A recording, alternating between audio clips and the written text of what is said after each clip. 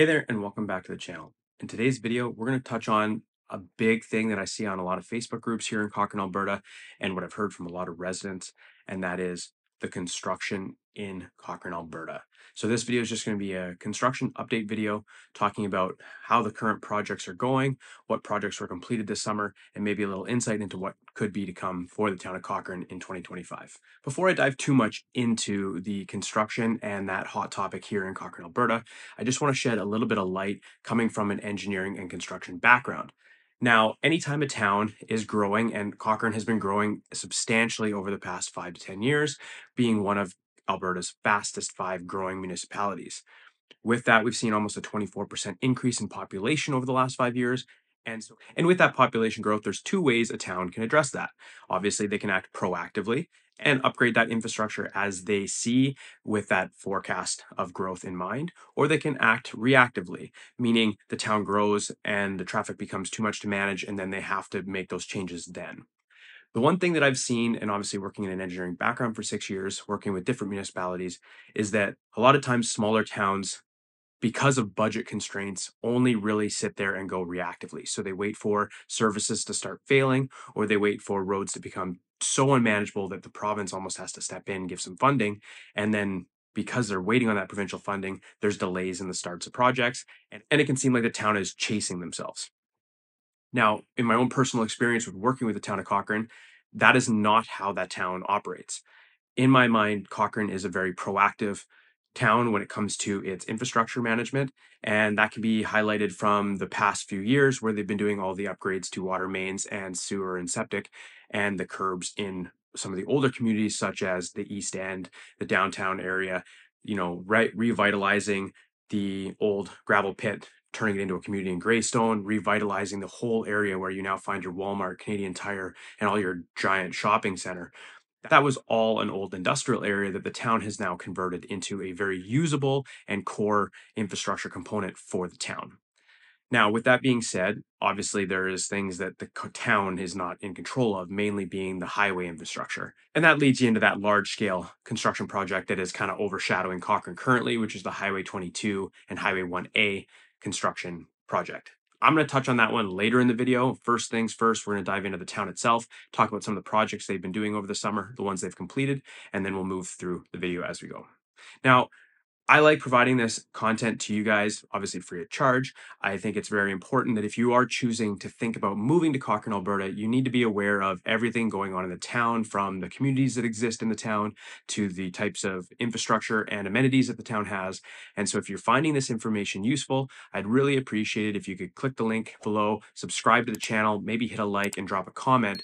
And that way I know that this information is useful to you guys and I can continue doing more of that content. The first project I want to talk on started earlier this spring, and it was a force main improvement project. And obviously that one had a bit of a delay where a crew hit a water line, which caused a lot of concern with the town. However, that was mitigated, repaired, and that project is now complete. That one's located down in Riverfront Park. And as part of that construction, they did tear up the pathway leading from Riverfront Park, heading east towards the Spray Lake Sawmill Center. Now, that pathway has been repaved as of yet, and they've seeded the grass alongside of it. However, you are going to see that snow fencing probably remain throughout the winter months and into next spring, waiting for that seeding to take hold and those grasses to actually grow before the public is allowed on that space. The one thing they didn't do is really upset too much of the disc golf course, so if that's an activity you enjoy with your friends and family, that course is still open.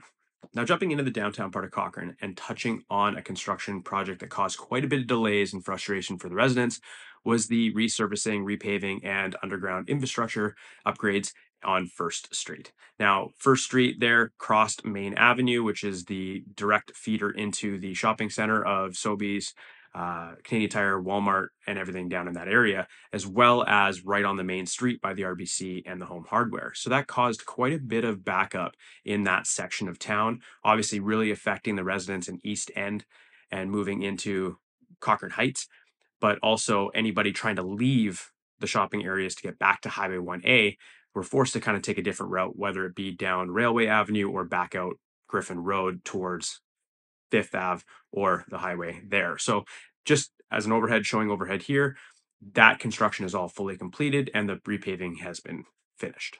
The other big change that Cochrane saw over the last couple of years was Main Avenue and that whole big shopping center being completed, prior to 2020 here. They took out one of the rail crossings, the old one that used to be behind Little Caesars, and they relocated it to Main Ave. And that was done because CP Rail has a limit for the number of crossings in a certain distance. So they had to close one of the crossings in order to open up that one. Now, with that, we saw all the traffic coming out of Cochrane High School, Sunterra Heights, and that area up on top of the hill coming down into Cochrane, crossing over on 4th Avenue. And then there was an additional set of lights at 5th Ave. So instead of having those two intersections, Cochrane made a change, diverting the traffic down 4th Ave and having it cross directly into 5th Ave, removing that unnecessary intersection at 4th Ave and Highway 1A. This now is complete, and it does reduce some of the stop and go traffic coming through Cochrane on Highway 1A, and in my opinion was a really good upgrade. At this intersection, this is also the home of the new Cochrane sign. It was under construction in the time I shot the video, but it's now since been completed. It's just a nice little feature upgrade as you're driving through town, spruces up the view instead of a big blank retaining wall. You got a nice little sign showing off the newness and the upgrades that Cochrane is experiencing. Okay, now finally, let's talk about the big project going on in Cochrane, and that is the Highway 22 and Highway 1A interchange. Now, I'm sure all of you are, frustrated and over the fact that we have that roundabout and the traffic patterns keep changing. And a lot of the older residents that have grown up in Cochrane, been around in Cochrane, let's jump back here and remember that that intersection used to be a four-way stop. And now, while it did come with the A1 restaurant and, in my opinion, better ice cream than McKay's, that's all since changed, and we moved into a set of lights that didn't even have turn lanes. We moved into lights with turn lanes, and the town is just growing too much, and the traffic out to the mountains and to Ghost Lake is becoming too much, that obviously that intersection was not operating the way it should. And so the provincial government provided funding. This big project is commencing. And yes, it is a bit of a headache right now. As you can see, they're starting the bridge work over Highway 1A and the CP rail tracks, and I'll throw in some clips here. And then with that, they're going to be adding an additional lane going up the hill towards Sunset Ridge, which in my opinion is long overdue. Sunset Ridge is a very large community, over 30 phases, a ton of residents. There's a ton of traffic coming down that hill every morning and heading up the hill every night. And adding those additional lanes will make that commute for those Sunset Ridge residents a lot better. Coming with that repaving and adding that extra lane will be a dedicated left turn lane leaving Sunset Ridge, adding an additional left-hand turn lane. So there'll be two leaving Sunset Ridge in the morning, which should alleviate some of that traffic coming out of Sunset Ridge on your morning commute. With all of that being said, this project is going to continue all throughout 2025, likely not finishing until they say into 2026. So we'll hope that they get that completed in the summer months of 2026. So just be prepared if you're moving to Cochrane in the next year here, that construction is still going to be ongoing, and that is something that you're going to have to prepare for. Outside of that, Cochrane is seeing some additional changes in terms of projects. Now, these are not necessarily the town's projects, but obviously we have a new community of South Bow Landing being built with stripping and grading happening and show homes being built currently. And then there is another new community coming just west of Heritage Hills that hasn't fully really been announced yet. You can find a website online if you know where to look, but nothing really has happened there as of yet. So look for that into 2025 because I don't imagine anything's going to happen this fall. Outside of that, Cochrane likely will continue its program into 2025 with some upgrades of its infrastructure, whether it be the downtown core or in some of the older communities, upgrading those infrastructure pieces like repaving, underground utilities, water main services, and everything like that. And I really want to put that message out there that this is a positive thing. By upgrading these services ahead of time and being proactive, we reduce the risk of what's happening in Calgary, where you've seen an aging water main constantly break and have to be repaired over and over and over again. And if you ask residents in Calgary, I'm sure they would have rathered a 2-week, 3-week notice and a project outlined, planned by an engineering firm, than the no notice water main break and months of no water and no water usage that they experienced over the summer. I hope this information and this little highlight on Cochrane Alberta's construction was helpful. If you like this kind of content or you want to see more community tours, let me know. Drop a comment in the comment section. Let me know which type of content you prefer, and that way we can tailor this channel best for you, the viewer. And as always, thanks, and I will see you in the next one.